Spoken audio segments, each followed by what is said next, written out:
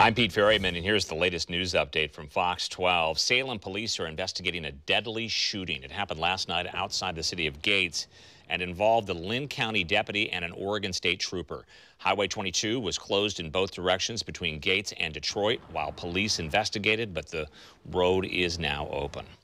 A shooting in northeast Portland left 2 people hurt. Yesterday afternoon, police say someone opened fire from a white car near northeast 122nd and Halsey. Witnesses say they heard about 20 shots. 2 people were taken to the hospital, but we do not know their condition. A local family is demanding answers in their brother's murder. Lynn County deputies found the body of Richard Anderson near the city of Jefferson on Saturday. They say that he had been shot. Anderson lived in Portland, and his family says they don't know why he was in that part of Lynn County.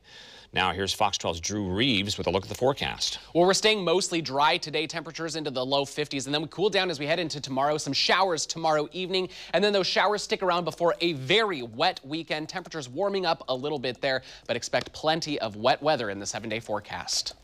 For news and weather updates anytime, just download the Fox 12 app on your phone or tablet, or you can log on to our YouTube channel at youtube.com/Fox 12.